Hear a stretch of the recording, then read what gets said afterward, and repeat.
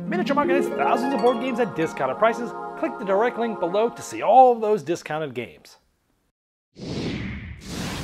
Hello my friends, today we're going back to 1977 where we're going to be making some hard rock music. We're going to be trying to make demo tapes and practice and getting record deals and renegotiating that record deals and trying to play smaller gigs to bigger gigs to huge stadiums. Today we're taking a look at Rock Hard 1977. This is a Euro-style game published by Devir. Let me show you how it's played. I'll see you on the other side.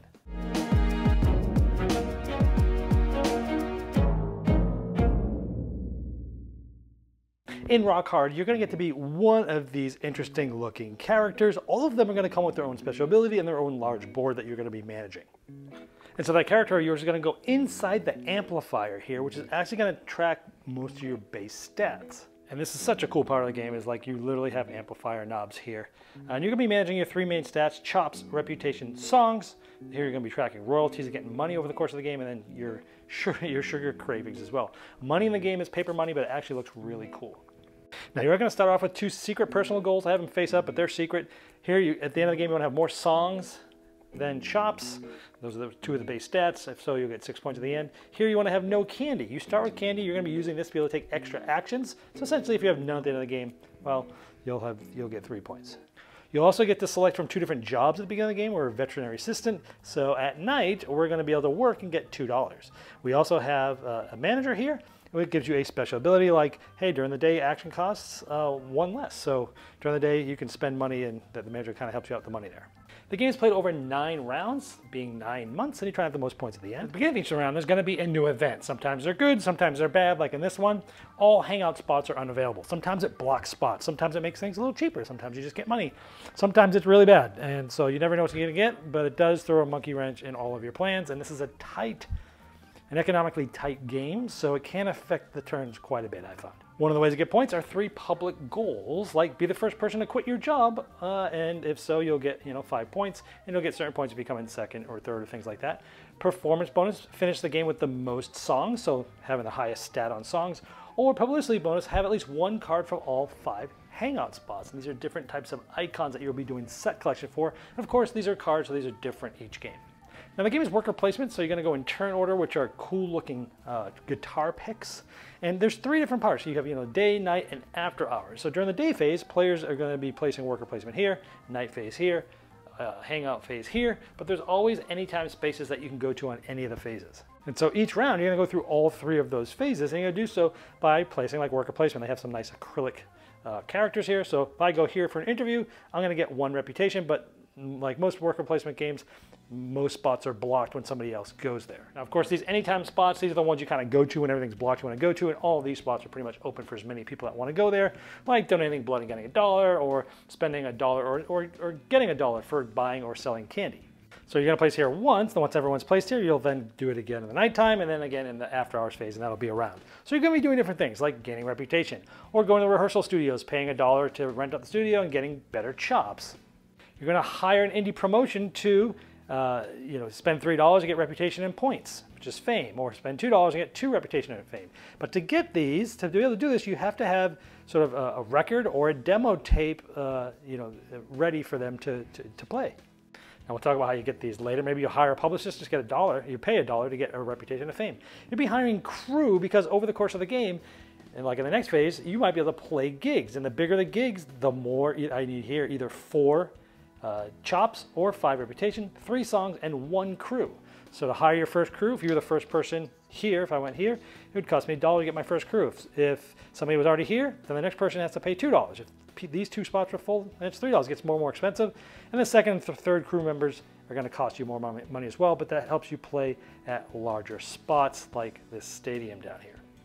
Now, this is a cool aspect. If you go here, if you have a demo tape or a record deal and you have all these things, you don't spend them, you just need to have them, like 3 chops, 3 reputation, 3 songs, you can gain royalty. And this is going to allow you to move up on your royalty track, which if I did the first one there, I would get, at the end of every round, I'm going to get $2. That's like income, because it's your royalty, very thematic. If I'd gotten to the second level one there, then you're going to get $3 and a point, or $5 and 2 points if you move your royalty up all the way. Again, sort of like an engine building of money and points there. Now we talked about candy. Candy's important because you can spend it to take an additional action, or at least attempt to. So what you do is you basically spend that, you get the Sugar Rush card. Most of them say, hey, increase your craving by 1, roll for blood sugar, and you get a bonus action. So you increase this, you roll this, and as long as you get a 1 or higher, you get to do it. But let's say next 2 times I do it, I get to 3, and let's say I rolled a 2. I did not do this. So in fact, what happens is you get low sugar, and essentially you're going to not be able to take a day action the next round. So it's sort of a press your luck, but then this does drop down a little bit to help you out next time. However, there are some cards that increase your craving by 2, and some of them that say you can't even roll. So basically you wasted your candy for nothing, which is a little frustrating. All these cards get shuffled back in every round. During the night phase, you're gonna be going and playing gigs. Like if you have 3 chops or 3 reputation, you go to these spots and get reputation and fame or chops and fame. Every round there's a random gig that you can go to, and then we'll do different things. And these get better and better as the game goes on. Like in the A phase, first 3 rounds, you go here, you go to a bar mitzvah. You get money, but you lose reputation because, hey, who wants to play at a bar mitzvah, right? It's not like a big, glorious thing. So thematically makes sense. Workers, 2 workers, 5 songs, things like that. But they're going to get you a lot of things. So they're going to get you, money, chops or reputation and points. And of course, you can go to this one, just get 6 points, or you go to this one and get $2, 2 of these, or 5 points. So you get to select. But again, these are going to get blocked up towards the end of the game. And hopefully towards the end of the game, you might be able to play the huge stadium. So you have to have at least 19 of combination of chops and reputation, 8 songs, 3 crew, and a record deal. And then you can play this huge stadium. You get just 10 points, huge, or you get 8 points and some other things there as well. Now you'll notice some of these spots have this, and this basically means you can't gig more than once per round, meaning you can't use the candy to gig twice, for example. And there's some spots that have these types of things. Now we talked about the record deal. One of the spots at the after hours is you record a demo. So you go here, you spend $3, you get a tape. Now one of the cool things is when you do get it, you actually get a tape. And then later on, I showed you a spot where you get a record deal or renegotiate your record deal. When you do so, you turn in the tape and you actually end up getting a record, which is kind of cool. Good components there. Here, going to bed early is pretty important because you go here, and this is going to be turn order for next round, because at the end of the round, you look at who's at the spot, the lower number goes first. And these spots always get randomized. Each round, these tokens are randomized so that, turn order will change depending on what you go to. Now, these are hangouts. These are different spots you can go to. Now, each of these decks have some different things that they can do. And then, like if you get on this thing, you have a choice to make. So it's you go backstage and you find some money and a scrap in the lyrics in the bathroom. You can search for whoever lost them or keep them. If you keep them, you gain $1 and the song. If not, if you do the other one, you get 1 reputation. Now these are, again, icons, which might actually help you with endgame goals like this one, have at least 1 from all the spots. And you actually start with 2 of these randomly, 2 different ones, and anytime you have 4 of the same or 4 different, you get to turn in, well, you don't turn them in, you keep them, but you get 5 fame for it. So it's another set collection that you're trying to do throughout the game. If you're trying to get that last set, you can get a wild one. These don't give you any abilities, but they give you a wild one to help you get that fame for the set collection. And at the end of the round, again, you're going to reset turn order, you go to the next round. At the end of the 3rd round, you have to pay your manager $1. And this September, $3. At the end of the game, $5. If you can't, you lose 3 fame or points for each $1 you can't spend. It's not good. You need to be able to try to keep them. So at the end of this, you'll have gotten points or fame throughout the game. You'll score for any public goals where you've placed your cubes that you've earned those. And then, of course, you have personal goals, and whoever has the most is the winner. All right, first let me tell you what I like about the game. Let me also tell you about my biases coming into this. I am a musician. I have been in a band as a saxophone player, a traveling band that won a national song contest many years ago that put us in Spin magazine. So I have been a touring musician before. And so I'm naturally inclined to like games that are about music, and especially like things like this. So I'm a little more inclined to like this because of that. So I wanted to put that out there. First of all, the thing I like about this game, probably the best, is the theming and the components. You can tell, now this game was designed by Jackie Fox, who was a popular bass player, and she has been successful in the music industry. And so this clearly was a passion project for her. This wasn't someone who designed a game and threw a theme together and pasted it on. This game is a very thematic Euro game, which is becoming more and more common these days, but generally speaking, Euro games tend to have a theme, but then it's usually far-fetched and often pasted on parts.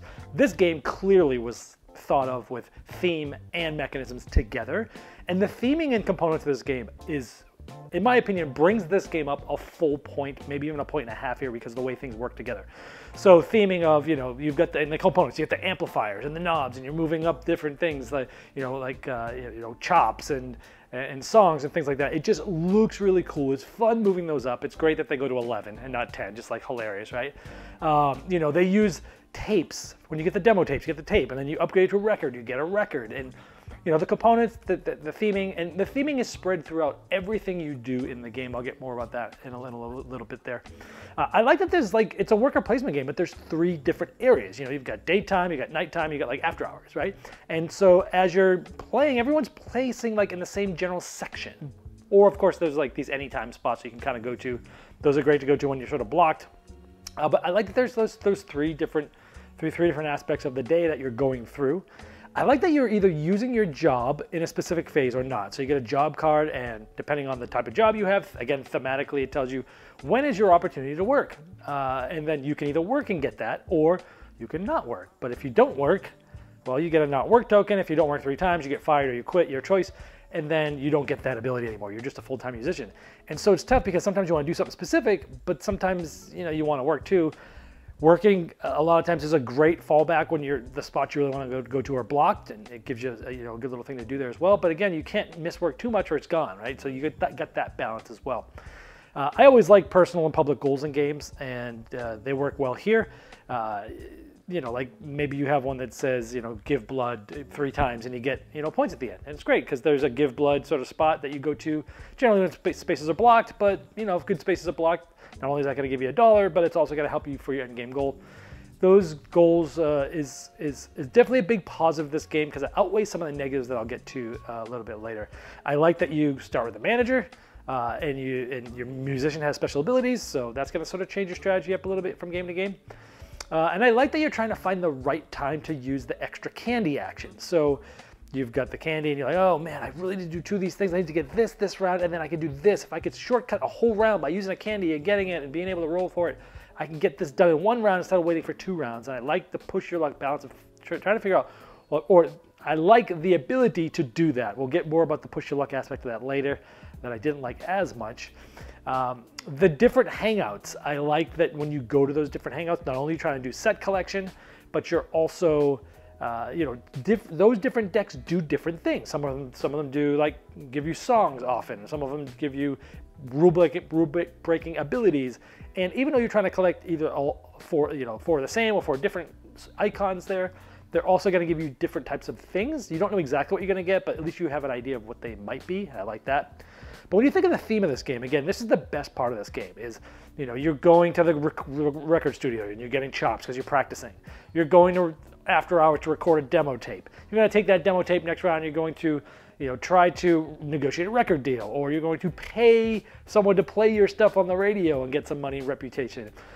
You know, and you're going to different gigs and you're trying to get the bigger gigs, and just everything is so thematic. And I don't often read flavor text in games, but the flavor text on all the cards in this game are just great. Even the events and the temporary gigs and all the hangouts, like they're just great.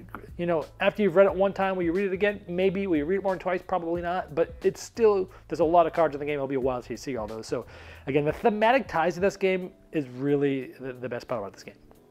Things that I didn't like as much. Well, a very minor nitpick, setup time. There's a lot of little small decks that you got to separate out and shuffle and stuff like that and set them all up. The setup time can be a little bit a lot. Takedown time will help with that if you put all the decks together and stack them all nicely. Setup isn't as bad. Minor nitpick there. The upkeep, another minor nitpick is, you know, at the end of each round, you got to take all the tokens that does turn order and shuffle them all up and put them back up.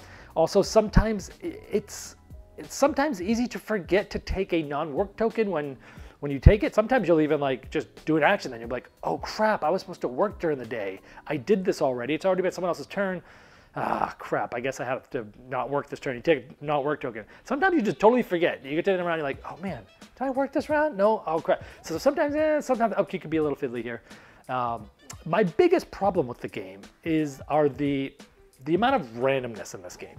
Now, first I want to say that I like randomness in games. I also like no-luck strategy games.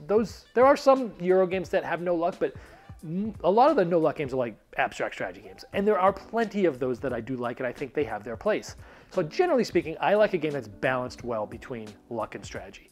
The type of luck that's in this game is not the kind that I tend to like, and I think it turns other people off as well from my experience. There's a lot of randomness in this game. So the randomized negative events.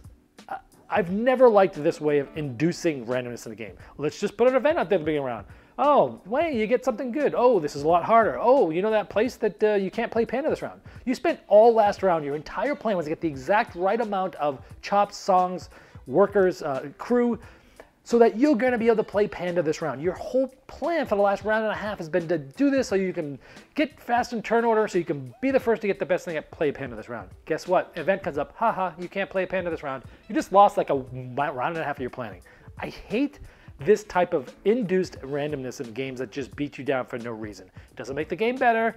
Sure, maybe you have to like, it's not fun and it doesn't feel well, but sometimes you just get stuff. And that didn't go over as well as either.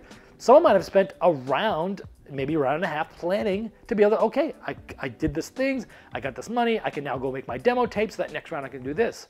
Well, you spent a round and a half planning for that, doing that, so you can go do it. And then you know what, the random gig this month, oh, hey, it allows you just to get a shortcut. If you roll a 5 or 6, you can get a record deal without having a tape. Wait a minute, I just spent a round and a half planning for that. So even things that sound positive can also be negative for others. And then sometimes it's just positive, hey, get some money this round, whatever. Say every spot's open this round. I don't like events like this in games, generally speaking. I don't think they work well here. I don't think they work well in pretty much any game. And it really takes the experience down for me in this one. The randomness for rolling for candy. I don't understand another forced induced randomness that isn't needed. Like, okay, I get a card for the candy, I spend the candy, I get a card, and most of the time I'm gonna roll a die and then move my up. Early in the game, great. It's usually a little bit easier to be able to get extra action. Later in the game, not so easy, and you're probably gonna bust and get the low sugar and turn off, and you don't get to do a day action next round. Two of the cards, one of them, you don't get to do anything. It's sugar-free. You get nothing. You basically just wasted that candy. Other one, oh, you got to increase your thing by 2, which makes it less likely that you're going to be able to actually do it. Again, another thing, a piece of randomness that I don't think was necessary. Just saying, hey, if you get candy, you can spend it, and you can get an extra action. I don't understand why you had to be like, oh, let's press your luck here, make it already more random to a game that has a lot of randomness that really hurts it. I don't get that aspect of it. The hangouts themselves, in the rules it tells you what each hangout can give you, generally speaking. And it's really important, actually, because if you're stuck trying to get a song, which one of these 5 decks are going to give me a song? I don't know. You got to go back in the rulebook and look at it. It should have been listed with little icons, maybe, on the board, or a single player aid to put next to the board that tells you what those things do. That was a little minor pick. And then the last thing is, Stefan Feld's known for his like negative reinforcement, where like you have to do this, or Uwe Rosenberg with feed your people. Here you've got to be able to pay your manager at 3 times per game, and the price gets worse and worse as you go through the game to keep your manager, which gives you a good ability. But it's like, if I don't pay it, I've got to spend 3 points for every dollar I can't pay them. And it's like, the game's already tight. You've already got all this crazy randomness throwing things in there that might really stump your, like, a third of your game's planning. And now I got to lose points because I can't pay this manager. It would have been enough to just say, hey, if you can't pay your manager, you lose them. Right? And not also lose points, but I don't know. Another thing that I didn't like was the negative reinforcement. So in a whole, I enjoyed the game. I liked it. Again, the theming and everything was so good in this game. The game is quite linear. Many Euro games will have like multiple paths of victory. You could be basically playing 3 different games with 3 people, having some interactions with people and work replacement, but go after it 3 different ways and have people have similar scores. Like in this, the game is very linear. You're working up your 3 basic traits. Your songs, your chops, your reputation. You're gonna be getting crew, which is going to allow you to get demo tapes to go get income, royalties. You're going to be basically using all of those inputs to have enough to go play gigs. So everyone's like building up stats to play gigs to get points is really the main part of it. Sure, you've got the positive, the goals, the personal goals and the public goals. That's going to make scoring different as well and give you different ways to score. But from game to game, generally speaking, the game is very linear. And the randomness was just, it didn't leave you with a good feeling. At least it didn't leave me with a good feeling. So I liked the game. I wanted to like it more than I did. I probably do like it more than I feel because of just how much care was put into the game with the theming and how much everything makes sense. And I love so much of this game. But for me, it's just not at the point with the randomness bothered me too much. Had too many negative feelings from the game, from the types of randomness that was in the game that pulled it down for me. But if you like worker placement, you like rock and roll, and you like music themes, and you like thematic Euros, you're gonna want to give this one a shot. If you hate event-based randomness and ways to really throw a monkey wrench in your face just because haha random card came up, it might not be the one for you. This has been the Game Boy Geek, breaking down barriers, growing relationships with board games by helping you find what you love. Game Toppers upgrades every game you play, and they'll be launching their 4.5 Kickstarter this July, which will introduce the new Galactic Minecraft and Watson Game Toppers, as well as new game mats, miniature gaming terrain packs, leg kit options, dining covers, accessories, and amazing package deals. Their summer sale is running right now, and you can get 15% off all accessories and premium game mats at GameToppersLLC.com.